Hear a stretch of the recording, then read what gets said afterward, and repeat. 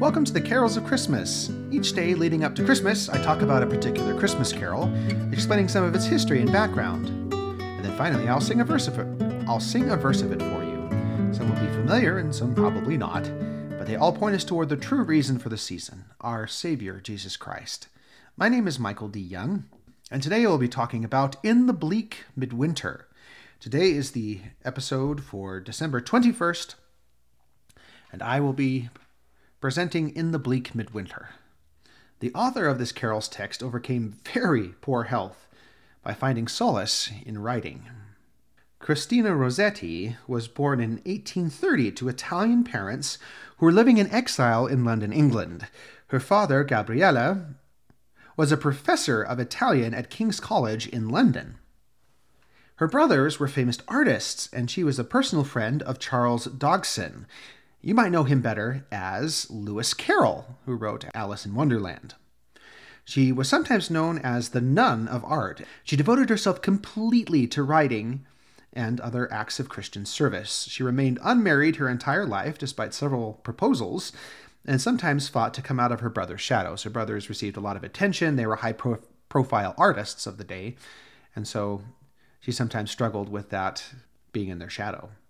During her life, she published 3 collections of poetry, most of it religious. She's also famous for writing the text for Love Came Down at Christmas, which is another beloved Christmas carol. In the Bleak Midwinter was written as a poem simply titled A Christmas Carol. It was published in the January 1872 issue of Scrivener's Monthly, so a magazine. The editor of the magazine had reached out to her to request a Christmas poem, and this was the result, thankfully. 12 years after Christina's death, her words were paired with a tune by Gustav Holst to be published in the English Hymnal in 1906, and it's been used widely ever since. So though it's not likely that the birth of Jesus Christ actually occurred in the Bleak Midwinter, the song is more of an allegory talking about how the world was cold and dark, and then into it came the light of the world. So it's a beautiful text, and I would like to sing a verse of it for you now. In the bleak midwinter,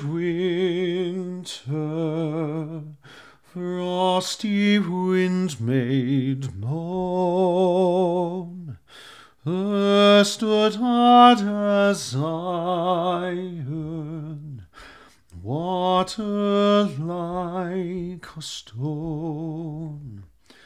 Snow had fallen, snow on snow, snow on snow. In the bleak midwinter, long ago. Thank you so much for listening. Merry Christmas, and may God bless us, everyone.